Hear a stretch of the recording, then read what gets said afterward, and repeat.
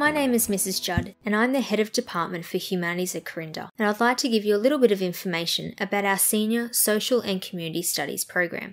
At Corinda, we teach history and geography in the junior school, so social and community studies is a new humanities subject moving into senior. The subject fosters personal development and social skills, which leads to self-reliance, self-management, and concern for others.